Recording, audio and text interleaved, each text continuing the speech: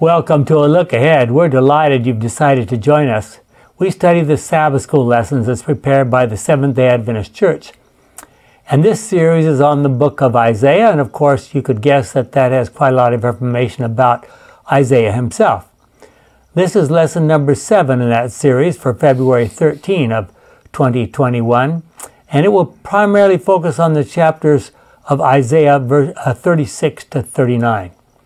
As usual, we'd like to begin with a word of prayer.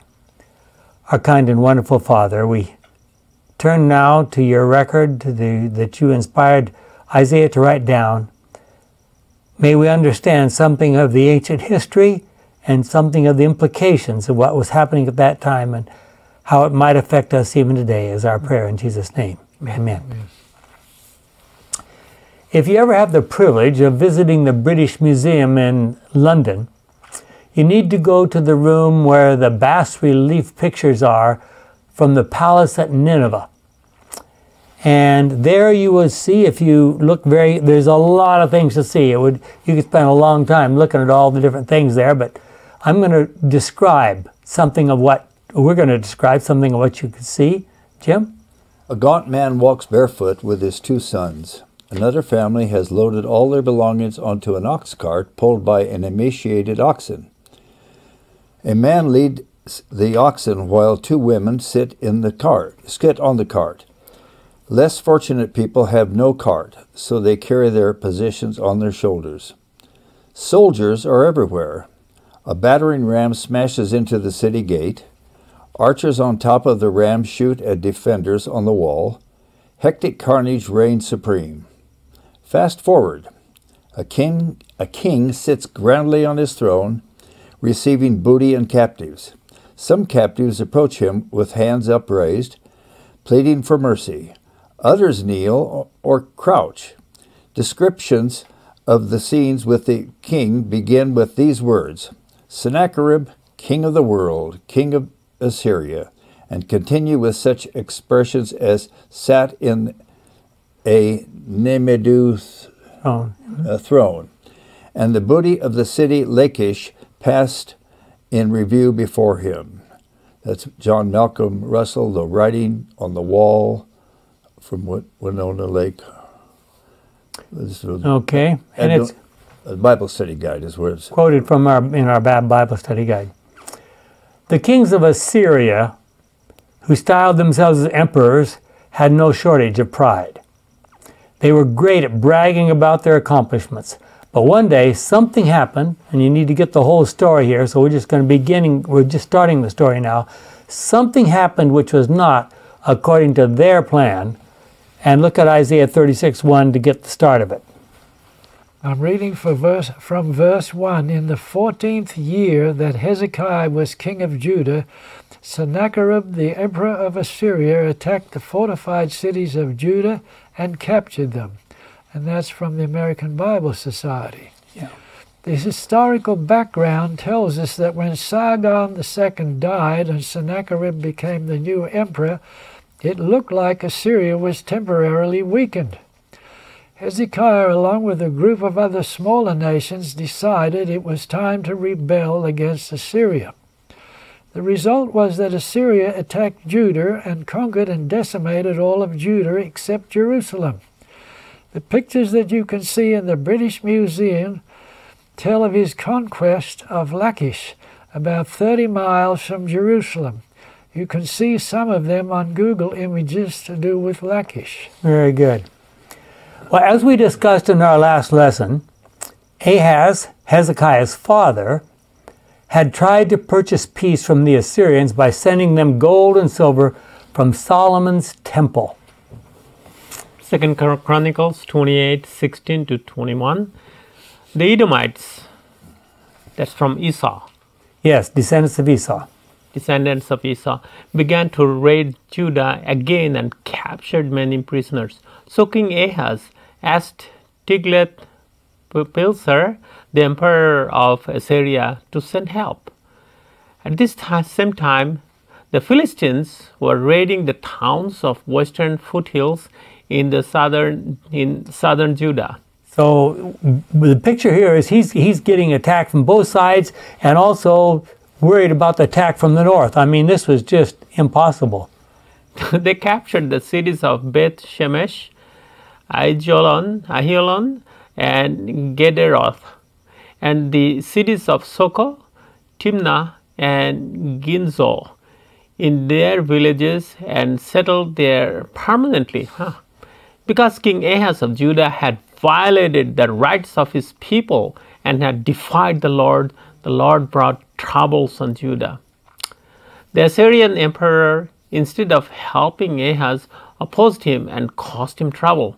So Ahaz took the gold from the temple and palace and the homes of the leaders of the people and gave it to the emperor, but even this did not help. Yeah, wow. Considering what we know about this story, was it a good idea for Hezekiah to rebel against Assyria? Not really. I don't think so. No. We know what happened to Israel when they were captured by the Assyrians. They disappeared. We're talking about Israel here as the northern kingdom of Israel. They were just scattered into, and we never hear from them again. But quickly, I mean, Hezekiah was one of the 4 God-fearing kings. Yes. The other 4 of Judah, and the other 4 were kind of wishy-washy. And during his time, 2 prophets were in business. Yes. Major prophets. Yes. And how could he do this? Well, You're right. I mean, he thought it was the right thing to do, apparently. Clearly it wasn't. But then again, the option was to pay a lot of tribute and maybe to just recognize Assyria's lordship and pay big taxes to them. I'm going to back up a little bit. The daily sacrifice was still going on in the temple. You want to think the Urim and if you look at the story carefully, it had been stopped by Ahaz completely. He stopped the whole thing. Hezekiah reinstituted the daily sacrifice. So they were supposed to even the high priest Urim and Thummim. Yeah. So all these. Why didn't they ask? Why didn't they ask? Yeah, I mean, why didn't they ask the Isaiah? Exactly. Isaiah, what do you think? I mean, what would we do in our day? Yeah. Well, and I always wonder, what would we do in our day if someone had a Urim and a Thummim? Yeah, really. Really. We would say, we don't want to do what the Lord says. Well, we know what happened to the Assyrian army. Do you think God was responsible for Hezekiah's rebellion? So thousands, maybe millions of people died as a result of that rebellion. Yeah. We do know something about Hezekiah's attempt to prepare for the Assyrian onslaught. Jim? 2 Chronicles 32, verses 1 to 8. After these events, in which King Hezekiah served the Lord faithfully, Sennacherib, the emperor of Assyria, invaded Judah. He besieged the fortified cities and gave orders for his army to break their way through the walls. When Hezekiah saw that Sennacherib intended to attack Jerusalem also, he and his officials decided to cut off the supply of water outside the city in order to prevent the Assyrians from having any water when they got near Jerusalem. The officials led a large number of people out and stopped up all the springs, so that no more water flowed out of them. The king strengthened the city's defenses by repairing the wall, building towers on it, and building an outer wall. In addition, he repaired the defenses built on the land that was filled on the east side of the old part of Jerusalem. He also had a large number of spears and shields made.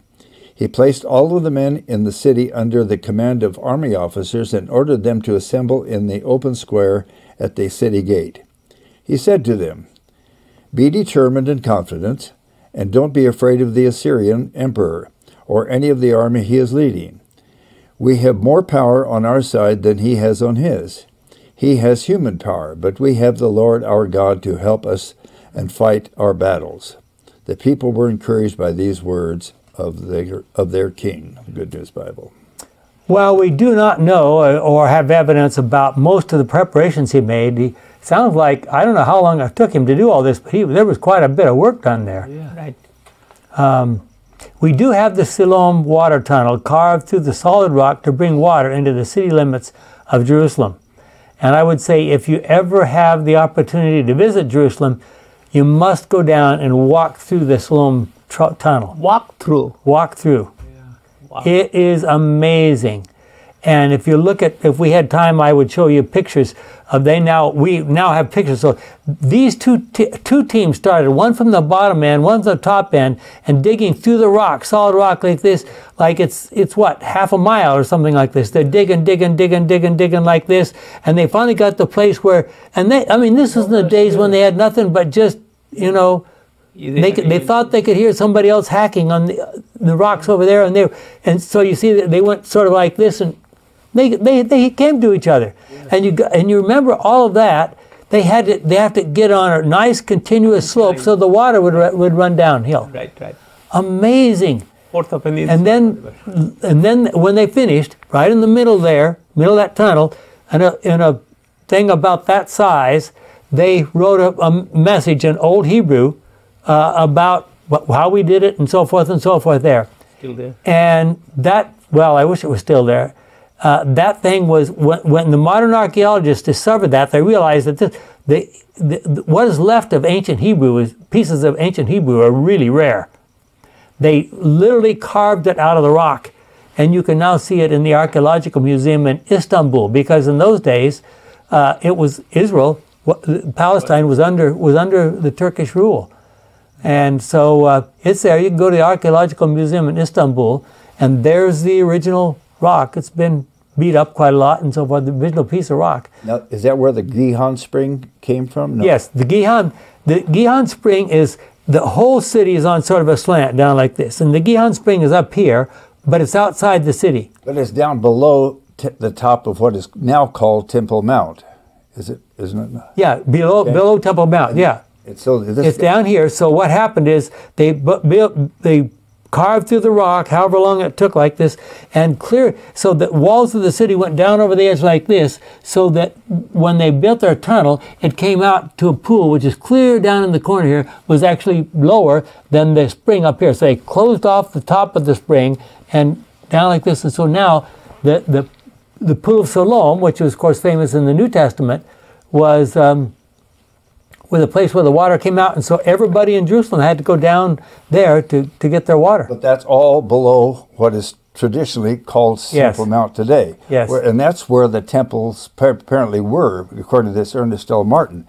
They ignore what Josephus had told them, is that it was down there where all these springs were. Because all they have on what is traditionally now called Temple Mount is cisterns up there. Yeah. But the water is from the springs down below. Yeah.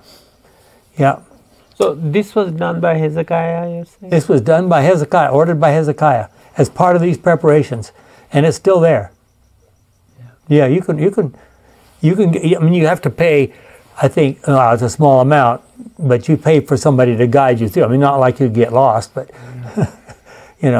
One way in and one way out. Well, the thing about it is that once in a while, a blockage will get down to the other end if you don't know about it, and boy, that tunnel fills up pretty fast, and you could just about drown yourself. Really, when you're in a tunnel, you really don't know which way you're going, and for them, in those days, half a mile apart to come face to face, it really, truly is amazing. It is. When they were digging the English Channel, under the English Channel, they have a tunnel. A channel. Right. And they were, wow, yeah, we made it, but with all the technology, and come to think, these guys had nothing. Yes, exactly. Well, and I had the privilege going there and taking pictures of it myself, of that piece of stone that and I've walked through the tunnel. But Hezekiah did not limit his preparations to military reinforcements and human plans. Carrie, I think, is that yours? I'll take it. But the king of Judah had determined to do his part in preparing to resist the enemy. And, having accomplished all that human ingenuity and energy could do, he had assembled his forces and had exhorted them to be of good courage, That's from Prophets and Kings, page 351, paragraph 2. So was it a waste of time for Hezekiah to go through all those preparations when he could have just relied on the Lord, on God? One wonders. Yeah. Well, notice these comments in the New Testament, which are sort of on the same subject, Charles. Yeah, Philippians 2:12 and 13. So then, dear friends, this is St. Paul speaking, right? Yes. Yes. As you always And obeyed just me. a comment there. Philippians was written just before Paul was released from prison in Rome the first time. Remember, he was taken to Rome. He was brought through this whole process like this. He appeared before Caesar and Nero. In fact, incredible as it might seem, he was released. Yeah. And he went out and he was free for about a year or two, and then he was rearrested and came back, and the next time he was beheaded. So Philippians was written just at the end of that first imprisonment. Yeah. So then, dear friends, as you always obeyed me when I was with you, it is even more important that you obey me now while I am away from you. Keep on working with fear and trembling to complete your salvation. I think in King James, work out your own salvation with fear and trembling. Yeah. Because God is always at work in you to make you willing and able to obey His own purpose. Yes. Well, Sennacherib had a powerful military. There's no question about that. But he realized that if he could overcome an enemy by psychology, it was a lot better than having to fight for it. I mean, if they just surrender, you don't have to risk your men, you don't have to use their military force, you don't have to waste your time. Sennacherib himself was busy trying to conquer Lachish, or Lachish, as they would say.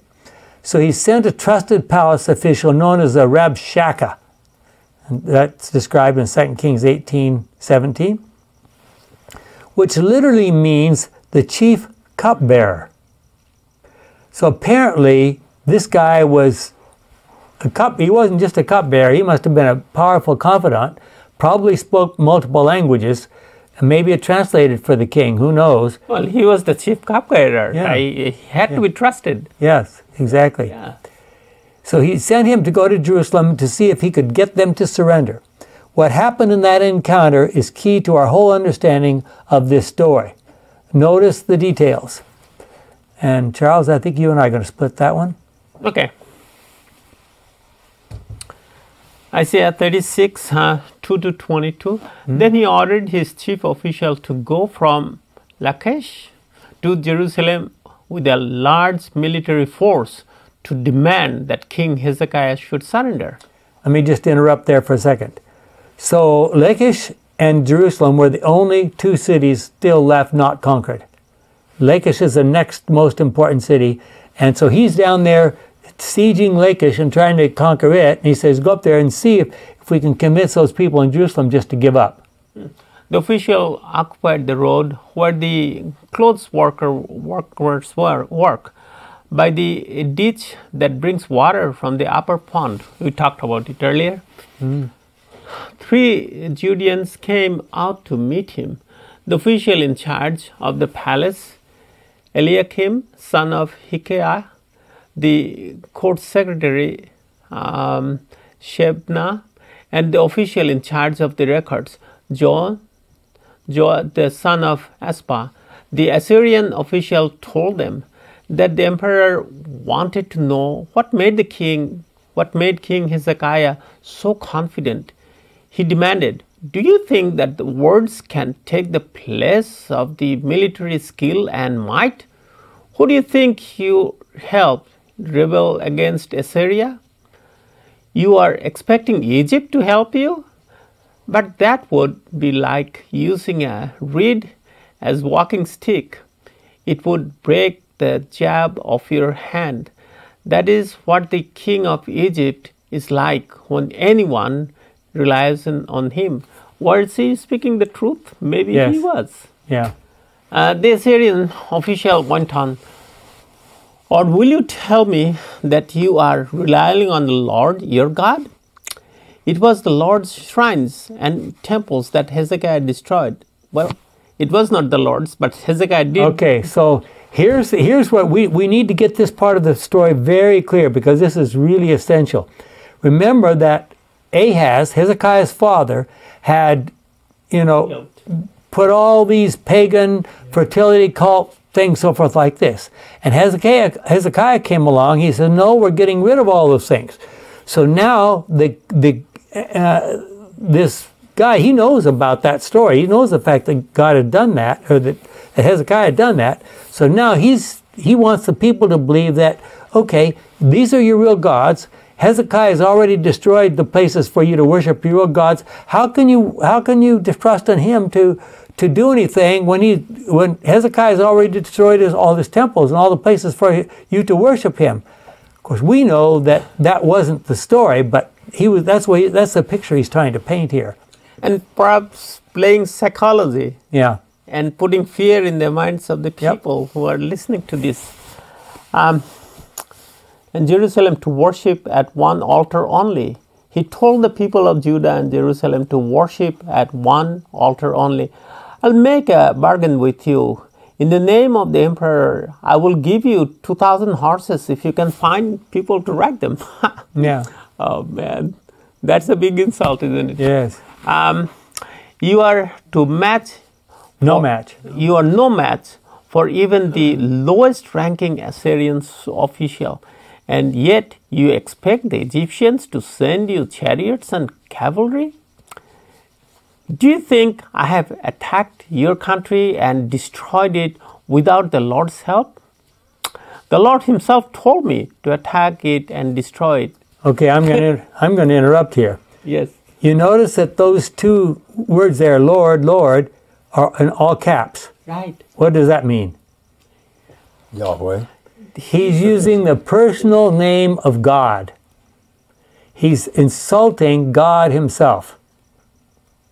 And he wants these people to know that, that this is very serious, that he knows all about their religion, and that all their altars have been destroyed, etc. Or is he still playing psychology, or is he doing both? Well, he's playing psychology, yeah, he's doing all that. He knows this stuff. And he also knows that they're very weak. Yeah. Then Eliakim, Shebna, and Joah said to the official, speak Aramaic to us. That's, of course, the language of Nineveh. We understand it. Don't speak Hebrew. All the people on the wall are listening. Now you see he's really using psychology.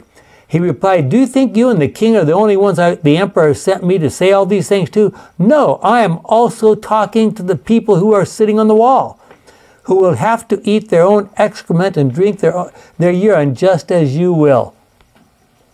Wow. Then the official stood up and shouted in Hebrew, listen to what the emperor of Assyria is telling you. He warned you not to let Hezekiah deceive you. Hezekiah can't save you. And don't let him persuade you to rely on Yahweh, the Lord. Don't think that Yahweh will save you and that he will stop our Assyrian army from capturing your city. Don't listen to Hezekiah. The emperor of Assyria commands you to come out of the city and surrender. You will all be allowed to eat grapes from your own vines and figs from your own trees and to drink water from your own wells, until the emperor resettles you in a country much like your own, where there are vineyards to give wine and there is corn for making bread. Don't let Hezekiah fool you into thinking that the Lord, Yahweh, will rescue you. Did the gods of any other nation save their countries from the emperor of Assyria? Where are they now, the gods of Hamath and Arpad? Where are the gods of Sepharvaim? Did anyone save Samaria? When did any of the gods of all these countries ever save their country from our emperor? Then what makes you think Yahweh, the Lord, can save Jerusalem? The people kept quiet just as King Hezekiah had told them to, and they did not say a word. Then Eliakim, Shebna, and Joah tore their clothes in grief and went and reported to the king what the Assyrian official had said. Good News Bible. Wow. Well, we need to be honest. A lot of what the guy said was true. His words made powerful arguments. Egypt could not be trusted. The nations around had been conquered, and Hezekiah himself had torn down the high places and altars throughout Judah. what was happening in those high places and before those altars? Were those only fertility cult worship sites, or is it possible that some of the children of Israel were actually offering sacrifices to Yahweh at those sites? We don't know. It could be. But that was not the command. No. God told them only to worship, only to offer sacrifices in Jerusalem, at the temple in Jerusalem. Well, then we go back to Cain and Abel. Yeah. Same problem playing out here. And then finally, the official said, I will give you 2,000 horses if you can find that many riders. Wow. Ancient cities were very prone to having sieges. In the days when there was no gunpowder or any airplanes, a high wall, thick and strong, was a good defense. I mean, what can you do? You can throw a stone over. You could shoot an arrow if someone's up on the top. But you know, you can't shoot an arrow and hope over a wall. I mean, you could shoot an arrow over the wall, but you have no idea where your arrow is going to. So, and you can't climb up the wall because there's people up on top who are going to be throwing things down from you and so forth. So these big old walls are pretty safe places. I mean, there were cities who survived for years under siege. I mean, Jerusalem itself survived 3.5 years under one siege. Yeah, that was in 40, right? 80, 40? Something like that, yeah. Ancient cities were very prone to having sieges in the days when there was so forth. But how long can people survive inside a walled city which is under siege? The people of Jerusalem must have known that essentially the entire nation of Judah had already been captured. Many of the people from those cities and villages had probably escaped and rushed into Jerusalem hoping to be safe there. Furthermore, the northern kingdom of Israel had already been conquered about 20 years earlier. Samaria had fallen after a long siege by Assyria. You can read about that in 2 Kings 18, 9, and 10. It did not look like Jerusalem had much of a chance of surviving. Some years earlier, Isaiah had been given a vision about the emperor of Syria as the instrument of God. Isaiah himself had been given this vision. And what did he learn, Jim? Isaiah chapter 10, verses 5 to 11. The Lord said, Assyria, I use Assyria like a club to punish those with whom I am angry. I sent Assyria to attack a godless nation, people who have made me angry. I sent them to loot and steal and trample on the people like dirt in the streets.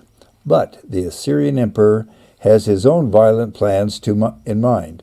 He is determined to destroy many nations. He boasts, every one of my commanders is a king. I conquered the cities of Kino and Carchemish, the city of Hamath and Arpad.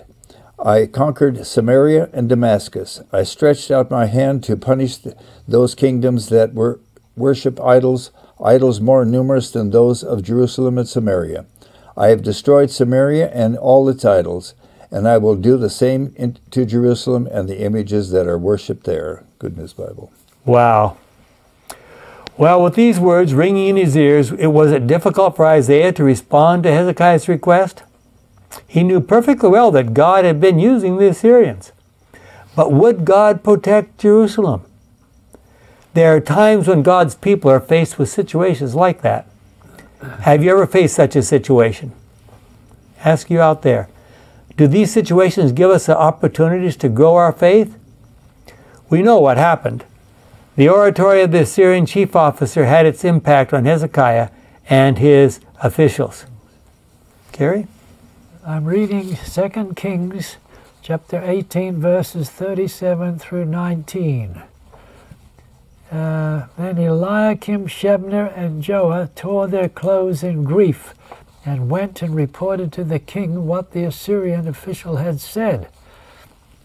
As soon as King Hezekiah heard their report, he tore his clothes in grief, put on sackcloth, and went to the temple of the Lord. He sent Eliakim, the official in charge of the palace, Shebna, the court secretary, and the senior priest to the prophet Isaiah, son of Amoz. They also were wearing sackcloth. This is the message which he told him to give Isaiah. Today is a day of suffering. We are being punished and are in disgrace. We are like a woman who is ready to give birth but is too weak to do it. The Assyrian emperor has sent his chief official to insult the living God. May the Lord your God hear these insults and punish those who spoke them. So pray to God for those of our people who survive. And that's from the Good News Bible. Wow. This was a life and death situation. Hezekiah and all of his associates understood that they could die. Fortunately for them, Hezekiah, speaking on behalf of all those in Jerusalem, turned to God. And how did God respond? Isaiah 37, 5 through 7. When Isaiah received the king Hezekiah's message, he sent back this answer: The Lord tells you not to let the Assyrians frighten you by their claims that he cannot save you. The Lord will cause the emperor to hear a rumor that will make him go back to his own country, and the Lord will have him killed there. Good News Bible. Well, it was a short message from Isaiah, but it gave hope to Hezekiah and Isaiah and some of their close associates. Sennacherib and his chief cupbearer must have been frustrated because their clever oratory had not gotten them the victory in Jerusalem. Well, he realized that the only hope that Hezekiah had left was trusting in the Lord. We do not know exactly how much Sennacherib understood about the God of Hezekiah and Isaiah, but he responded by saying, Isaiah 37, 10 and 12, Do not let your God on whom you rely deceive you by promising that Jerusalem will not be given into the hand of the king of Assyria. Have the gods of the nations delivered them? That's from the New Revised Standard Version. Hezekiah did not hesitate, despite that brief response, to go to the temple and pray urgently. Now, I wonder, okay, he went to the temple, and we know what the temple, how it was laid out. Did he go into the courtyard? Was he allowed to do that? He certainly couldn't have gone into the holy place or the most holy place. So probably just into the courtyard, or maybe just at the gate of the courtyard. The sinners did go into the courtyard, I thought. Well, a little ways in, yeah. Yeah, a little ways, yeah. Up to the burnt offering place. Yeah. I think they stood there. So, yeah. And that was still considered a temple, part of the temple. Yeah. Jim? Isaiah 37, 15 to 20. I prayed, Almighty Lord, God of Israel, enthroned above the winged creatures, you alone are God, ruling all the kingdoms of the world.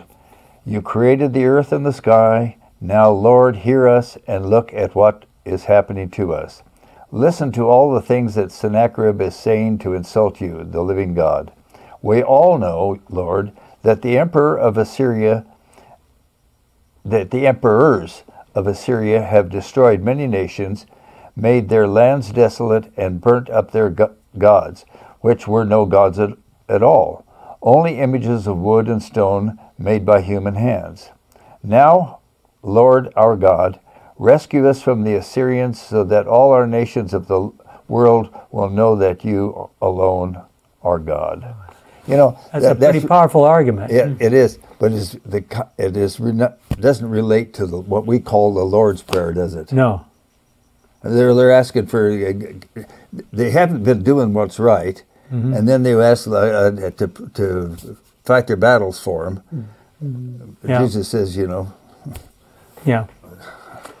Okay, what Sennacherib did not realize, but hopefully Hezekiah did, although perhaps not as much as he should have, was that when one challenges God in open speech, God feels that it is necessary to respond, and respond he did. We must not forget that. Carrie? According to Sennacherib, as reported in his annals, he took 46 fortified towns, besieged Jerusalem, and made Hezekiah the Jew, quote, a prisoner in Jerusalem, his royal residence like a bird in a cage, unquote. That comes from James Pritchard, editor, Ancient Near Eastern Texts Relating to the Old Testament. But in spite of his penchant for propaganda as an extension of his monumental ego, neither in text nor in pictures does he claim to have taken Jerusalem. From a human point of view, this omission is amazing, given the inexorable power of Sennacherib and the fact that Hezekiah led a revolt against him. Rebels against Assyria had short life expectancies and gruesome death. And that's from the Sabbath School Bible Study Guide. I have that Ancient Near Eastern text. It's a big old book at home, and it's, lots and lots of words you have to. But every once in a while, there's something like this that just boom, sort of hits you between the eyes. It's really potent stuff. Biblical scholars and archaeologists have to admit that even without the biblical record, some kind of a miracle must have taken place. For that enormous army to all of a sudden disappear and there is no hint of Jerusalem being conquered, something incredible happened. But Bible students know what happened. Charles? Isaiah 37:21 through 37. Then Isaiah sent a message telling King Hezekiah that in answer to the king's prayer, the Lord had said, "The city of Jerusalem laughs at you, Sennacherib, and despises you. Whom do you think you have been insulting and ridiculing? You have been disrespectful to me, the holy God of Israel. You sent your servants to boast to me that all your chariots you had conquered and highest mountains of Lebanon. You boasted that there you cut down the tallest cedars and finest cypress trees, and you reached the deepest parts of the forest. You boasted that you dug wells and drank water in the foreign lands, and that the feet of your soldiers trampled the Nile River dry." Wow. Have you never heard that I planned all this long ago? And now I have carried it out. I gave you the power to turn fortified cities into piles of rubble. The people who lived there were powerless. They were frightened and stunned. They were like grass of a field of weeds growing on a roof when the hot east wind blasts them.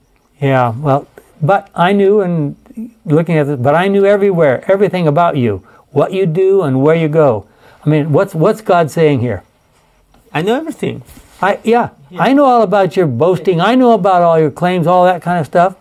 I know how you rage against me.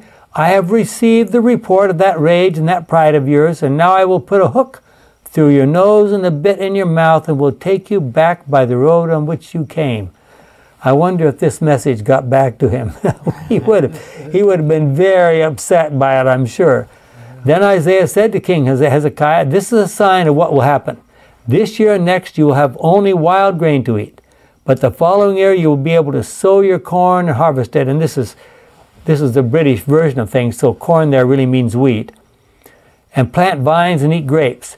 Those in Judah who survive will flourish like plants that send roots deep into the ground and produce fruit. There will be people in Jerusalem and on Mount Zion who will survive because Yahweh the Lord Almighty is determined to make this happen. This is what the Lord has said about the Assyrian emperor. He will not enter the city or shoot a single arrow against it. No soldiers with shields will come near the city, and no siege mounds will be built round it. He will go back by the road on which he came without entering this city. I, the Lord, have spoken. I will defend this city and protect it for the sake of my own honor and because of the promise I made to my servant David." Now, before I finish up here, does that passage, that statement remind you of anything? I will defend this city and protect it for the sake of my own honor. Yes. Who else said something like that? Was that Moses? Well, no, it wasn't Moses. Jerusalem during his time. Daniel said something like that, and Ezekiel said it many times. Many times. Of course, they were coming later. This is before their day, but many times they said that. So God is doing what? He has to act now for his own name's sake. He cannot allow his people to be just completely, decimated Because if he allowed that to happen, what would all the nations say? That was kind of like Moses had said, you know. Yeah. If we don't do something, so it's been said many times down through history. Yeah, Moses said to God, he said, you know, if you let your people be destroyed out here, what will people say? Yeah, so that's what you were. But this is a case where God is actually saying it. So, an angel of the Lord went to the Assyrian camp and killed 185,000 soldiers. At dawn the next day, there they lay all dead. Then the Assyrian Emperor Sennacherib withdrew and returned to Nineveh. And he was killed when he went back. Yeah, he was killed by his sons. Okay. Yeah, he killed by his two oldest sons, who then escaped, and his youngest son became the next ruler. But they never had the strength after this. Before we go, there's the place where it says a child is about to be born, but we have no strength to deliver. Yeah. That was somewhere here that we went through, right? Yes. Yeah. Back a little way. Who was that? It was not Isaiah who said that, but someone. If we don't have the time, I'll just go back. Yeah. No. That was said by Isaiah to. That was said by Isaiah. I believe so. To Hezekiah, was it? I think so. It's back here a little bit further, yeah. It just stayed with me somewhere, but I'll go through it. Yeah. Okay. Well, God's reputation must be upheld at all costs. And that's really the theme of the great controversy, isn't it? God, you know, God is the only God of the universe. He's in charge. He rules. He rules in love. That's the nature of his government, is love. But in order for him to do that, he has to demonstrate that he's in charge. This proud Assyrian emperor thought that his pagan gods were more powerful than the God of Hezekiah. But on this occasion, he made a terrible mistake. God reassured Isaiah and Hezekiah. What happened is detailed in 2 Kings 19, 35 and 36, and Isaiah 37, 33 to 39 make it very clear. And it's interesting that this story is so important to Hebrew history that it's repeated verbatim in those two places. They're word for word. Now, is that plagiarism? We should note in passing, I should say that it's almost certain that Isaiah wrote the original story, and that 2 Kings was later, he picked up the story. It was probably done by Jeremiah. That was, 150 years later or something. We should note in passing that some scholars say that it is impossible for any ancient nation to have had an army as large as 185,000. But we need to remember that Nineveh controlled a lot of territory by that time, and war was their theme. Their god was a god of war. They worshipped the god of war. And if anyone wanted to be somebody in Nineveh, he had to have stories of conquest. So what happens under those circumstances? Everybody goes out to war. But when God takes action, the results are absolute and unequivocal. Jim? The God of the Hebrews had prevailed over the proud Assyrian. The honor of Jehovah was vindicated in the eyes of the surrounding nations. In Jerusalem, the hearts of the people were filled with holy joy. Ellen White, Prophets and Kings, page 361. Now, I want you to think about this for a moment. All those nations around that had already been conquered by Assyria and their people had been scattered, what do you think they said when they heard about this story? Got their attention, that's for sure. Yeah. And did they think there was something different between the God of the Hebrews and their pagan gods they had been worshiping? There's a good chance, I think. Yeah, I think so. Kind of like the story with Jericho and Rahab. Yeah. You know, the word gets around fast, you know. I just recently heard a story about the boy who comes home and he's talking to his mom about the walls of Jericho fell down. And the mom said to him, it's all right, sonny, don't worry. We won't punish you for that. So, somebody else told the boy the story of the boy doing. And then he goes to the father and he says, "What are you going to do about this? The walls of Jericho fell down. Your boy was talking about it." And the father says, "Don't worry, we'll pay for them to be rebuilt." The thing that caught my attention here a little while ago, you don't hear a lot in the Bible, at least I haven't seen it, about horses, and he offered 2,000 horses. Yeah. The very fact that they had those and what keeps the horses alive, etc., they could have had 185,000 troops. Yeah. It's important to note in passing that the northern kingdom of Israel had already been scattered to the winds by Assyria and had been lost to history. You know, there's all kinds of stuff. The Zionists tried to claim that these 10 tribes ended up in England and so forth, and you know, that kind of nonsense. Only the southern kingdom of Judah was left. If Jerusalem had been conquered and its inhabitants scattered throughout the territory of Assyria, who would have been left to give birth to the Messiah? Yeah. So this is not just a, well, that's an interesting story, move on. This is key to the whole plan of salvation as we understand it. So actually, as we read also the history, scattering happened after the death of Jesus, after he left this world. They were scattered. Oh, I mean the Jews later. The Jews were scattered. Yeah, they were also scattered, yeah. Right. But yeah, very good point here, because if they were scattered, where would the Messiah come from? In those days, literally millions of people died from those wars between different nations. Who knows how many of the people of Judah died as a result of Sennacherib's conquest of all Judah, but all Judah but Jerusalem. Then 185,000 of his soldiers died. I mean, you think about it, that's almost 1/5 of a million right there. Yeah. Right. Human life seemed to be of little value in those days. It is possible that Sennacherib actually made 2 campaigns against Judah. There's some evidence for that in his records. But the biblical accounts seem to summarize them in a single account. And it's not like 2 counts far apart. One attack and he backs off a little bit and then he comes back a second time. So it really was one big campaign. Does the fact that the Bible 3 times records this story of this direct challenge of God by the Assyrian leaders as they approached Jerusalem, Isaiah 36 and 37, 2 Kings 18 and 19, and 2 Chronicles 32, it's recorded almost verbatim in 3 different places, mean that this confrontation or face-off and God's response to this direct challenge was very important in the great controversy? Absolutely.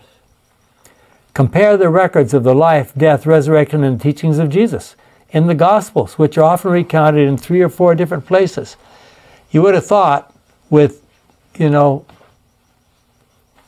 all the interesting stuff, well, you know, John said, if everything that was written down that could have been written down by the life of Jesus, there wouldn't be enough space in the heavens but yet we have 3 people recording almost verbatim the stories of, especially that final week in the life of Jesus. Mm-hmm. What does that tell us? This is absolutely crucial, critical information for you to know.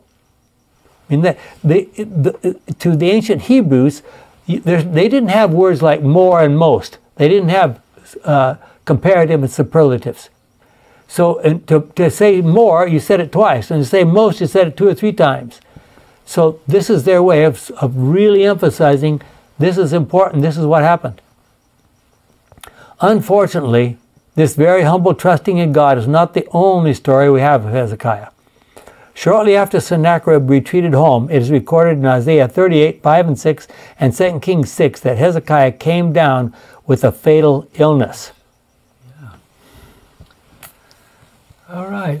I'm reading from Isaiah chapter 38, verses 4 to 6. Then the Lord commanded Isaiah to go back to Hezekiah and say to him, I, the Lord, the God of your ancestor David, have heard your prayer and seen your tears. I will let you live 15 years longer. I will rescue you and this city of Jerusalem from the emperor of Assyria, and I will continue to protect the city. It's interesting to notice that I will let you live 15 years longer. Yeah. When Hezekiah died, His son who took over was the worst king in the whole history of Israel, Manasseh. How old was he when he became king? Just a boy. I think he was a kid. 12 years old. So this extension of Hezekiah's life, he gave birth to that very wicked son. Okay, Charles, I think you're next. 2 Kings 20 verse 6. I'll let you live 15 years longer. I'll rescue you and the city of Jerusalem from the emperor of Assyria. I'll defend the city for the sake of my own honor. And because, notice that again? Yes. I will do it for what? Not because you're good, not because you're serving me, but I need to do it for my own name's sake. And because of the promise I made to my servant, King David. Sorry. No worries. Satan was determined to bring about both the death of Hezekiah and the fall of Jerusalem. Reasoning, no doubt, if Hezekiah were out of the way, his efforts at reform would cease and the fall of Jerusalem could be the more readily accomplished. Articles regarding Isaiah 38:6, SDA Bible Commentary. I don't know how much you've thought about this, but if you go through the history of the Bible, there are a number of times when Satan was sure, okay, I got it. And then God would do something remarkable and, oh no, sort of start over again. So this was one of them. This was one of those times. If Satan had been able to just get rid of Hezekiah and eliminate his reforms, he probably would have. I mean, look at Manasseh, how awful he was. What happened next is very interesting. Remember from our previous studies that Isaiah approached Ahaz, Hezekiah's father, and asked him to ask for a sign from God. Ahaz refused. But in this story, Hezekiah essentially said, here I am, about to die. Give me a sign that the Lord will bless me. So here's the son saying, I want a sign. So Hezekiah ended up asking for that sign in which the shadow of the sundial went back 10 degrees. The Babylonians, far away by the river Euphrates, had taken a very deep interest in astronomical phenomena. When the sun went back 10 degrees, they immediately noticed. They started asking why that happened. Babylon had tried to rebel against Assyria on many occasions and had failed, as we have noted in previous lessons. But now here's somebody who succeeds in his rebellion against Assyria, and now this happens. But when they heard about Hezekiah's illness and his request for the sun to go back 10 degrees, they immediately sent emissaries to talk with him. Surely any person who had a connection with any god who was capable of turning the sun back 10 degrees is someone all would want to know. King Merodach Baladan was excited to learn more about Hezekiah. God sent, because they were trying to rebel against Assyria also, back in those days. God sent those emissaries from Babylon to Hezekiah, hoping that Hezekiah would continue to exhibit his faith in God and tell them about the great God who controls the heavens and the earth. But unfortunately, that is not what happened. Jim? Only by the direct interposition of God could the shadow on the sundial be made to turn back 10 degrees. And this was to be the sign to Hezekiah that the Lord had heard his prayer. Accordingly, the prophet cried unto the Lord, and he brought the shadow 10 degrees backwards, by which it had gone down in the dial of Ahaz. Prophets and Kings, 342, paragraph 4. Yeah, so this was a kind of a sundial that they had, and they thought, whoa, look at that thing's going backwards. The visit of these messengers from, I'm sorry, Carrie, that's yours. Okay, the visit of these messengers from the ruler of a faraway land gave Hezekiah an opportunity to extol the living God. How easy it would have been for him to tell them of God, the upholder of all created things, through whose favor his own life had been spared when all other hope had fled. So now think about Hezekiah. He'd done a lot of good things. He had been preserved, but because of that victory over the Assyrians, etc., why didn't he carry on and speak the truth to the Babylonians and say, look all this has happened to me because of the God that I worship? Go ahead. Okay. But pride and vanity took possession of Hezekiah's heart, and in self-exaltation he laid open to covetous eyes the treasures with which God had enriched his people. The king, quote, showed them the house of his precious things, the silver and the gold and the spices, and the precious ointment, and all the house of his armor, and all that was found in his treasures. There was nothing in his house, nor in all his dominion, that Hezekiah showed them not. Isaiah 39:2. Not to glorify God did he do this, but to exalt himself in the eyes of the foreign princes. And that's from Patriarchs and Prophets, page 344. Well, Seventh-day Adventists know that difficult times are ahead of us. No doubt Satan was responsible for the challenges that the Rabshakeh spoke against Hezekiah in Jerusalem. If that is the case, what does he say about us? Satan is an accuser of all God's faithful people. He would love to destroy us and get rid of us so that he could claim this world as his unchallenged domain. And you can read about that, Zechariah 3:1-5 and Revelation 12:7-12. How would you feel if you knew that the leader of your government or even your church received direct messages from God? Have you ever wondered about that?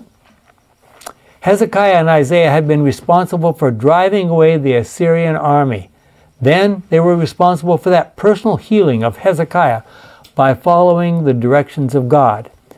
In our day, are we inclined to trust in God when difficult times come? Is our faith growing on a day-by-day basis as we walk more and more continually in God's path? Hezekiah had started out on a very good note. 2 Chronicles 29:1-5. Hezekiah became king of Judah at the age of 25, and he ruled in Jerusalem for 29 years. His mother was Abijah, and the daughter of Zechariah. Following the example of his ancestor, King David, he did what was pleasing to the Lord. And Jim, I'm going to have to interrupt there. He tore down all the temples and so forth. We're running out of time.